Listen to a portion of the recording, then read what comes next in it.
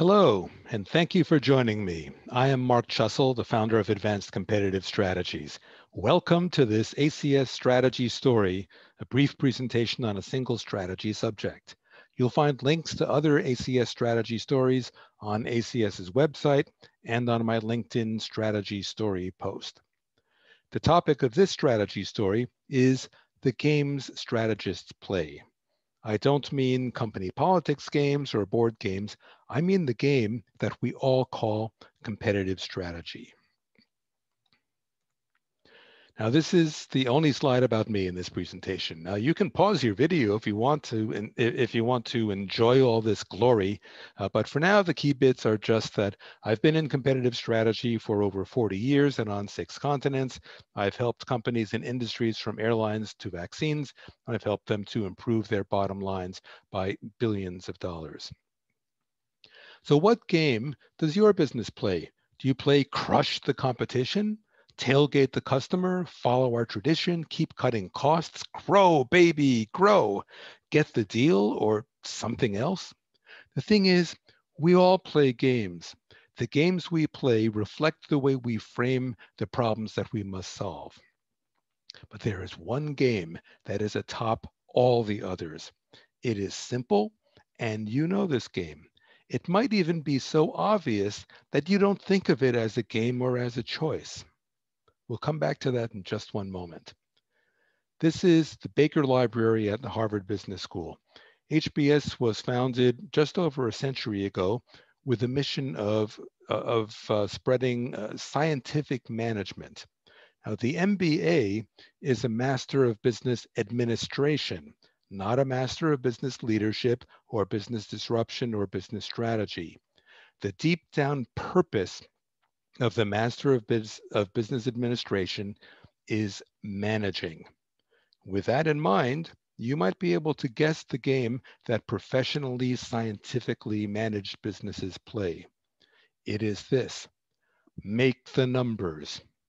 That game is utterly simple, utterly clear, utterly common, utterly unconscious, and a way to frame every problem you face, though not necessarily well. So what does it mean to make the numbers?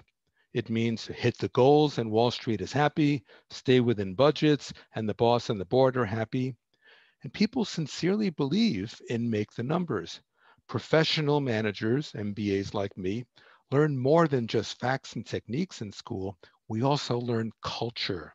I don't mean Mozart and Leonardo, that's Da Vinci, not DiCaprio. I mean a worldview, a paradigm of how business works, a paradigm that includes functions, organization charts, best practices, efficiency, no surprises. I'm not saying those things are wrong or right. I'm just saying that they reflect the way that managers manage. Here's some numbers that General Motors made. In 1962, GM sold roughly twice as many vehicles in the United States as Ford. By 2016, 44 years later, GM, Ford, and Toyota were all selling about the same number of cars. That's a pretty steep decline for GM. Does that decline for them mean that they failed? From the perspective of managing, if share is sliding, we must be doing something wrong. So heads must roll, and if you can't get the job done, I'll get someone else who can. But now think about it from a different perspective. In 1962, the differences between GM, Ford, and Toyota were big. GM's differentiation and other sources of competitive advantage declined as those competitors learned and built. In 2016 and today, the difference between those companies are vastly outweighed by their similarities. GM should expect performance to converge roughly as it has here. Why would it be any other way as their differentiation has gone down? That perspective is not managing, that perspective is competing. I would say that GM competed reasonably well. Compare them to Sears, for example, which did not respond effectively to Walmart or to Amazon. We see it in airlines too. The 3 largest airlines in the United States are American, Delta, and United. They are barely differentiated among each other, and they are about as close together on the Fortune 500 as three broad-shouldered passengers squeezed into coach. How can you tell if you're making a high-quality strategy decision? It's a huge subject, and it's one to which I've devoted a great deal of work over decades in the simulations I've designed. The short answer to that question, how can you tell a high quality strategy decision, is first to figure out what game are you playing? Are you playing the gambler or are you playing the casino? The gambler and the casino play very different games. Both of them know the game has many possible outcomes, and both of them know the rules of the game, but the gambler bets on luck and the casino bets on science. Only a few percentage points separate the gambler and the casino, but that's how the casino makes a lot of money. Now, here's some hints that you might be playing the gambler. You may be focused on anecdotes. I know this company and they did something and it worked out really well, so we should try it. You may rely on, hey, it's working. Look at our strategy. We're making the numbers, so everything must be fine. Or if things aren't going so fine, well, we just have to work harder. Give us a pep talk and off we go. If we figure that bad trends will stop, well, companies tend to figure that they can reverse bad trends and that they will go away. Good trends, on the other hand, those will continue. If you hear those kinds of things, if you believe those kinds of things, you and your company might be playing the gambler. What about how to play the casino? In the casino, we think this is also a huge subject, but I will just share this with you and suggest that you give it some serious thought. This is not a joke. It works in practice, but does it work in theory? When you think about a strategy you like, ask yourself that question. Again, I'm not joking.